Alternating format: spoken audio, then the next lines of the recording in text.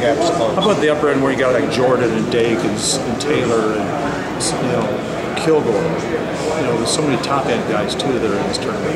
Well, I mean, you look at it yesterday. Kilgore had a tough match.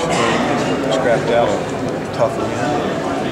Of course, we'll see probably a great matchup at 65 tonight. Wish my guy was in it, but he's not. So, I think we'll see a tough matchup for you. How healthy is he now? Kind of took the injury time. Looked like he was a little roughed up yesterday. I think he just anything real serious. This is just muscle tightened up on him. Definitely good shape as we go into tonight. What's your final message you're going to give to your guys before they go out to the match tonight? Win. Excuse me if I just got here, but get a pin.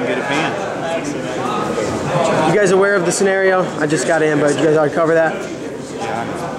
Win 2, they win 1. Excited? Yeah. Got a shot. Yeah. Our team gave us a shot today. What was the key to them bouncing back and everybody winning all these matches? Derringer getting a pin, They bonus want to win. They want to win. You can either go into this round looking at holding on to second, hope Minnesota doesn't pass you, or go chase the #1 team. Did you guys talk with the team about the point breakdowns and that you still had a chance? And yes, absolutely. Never give up. Love it. If there's man. a chance, mathematical chance, let's go for it. Awesome. Appreciate it. Thank you. Thanks, Coach.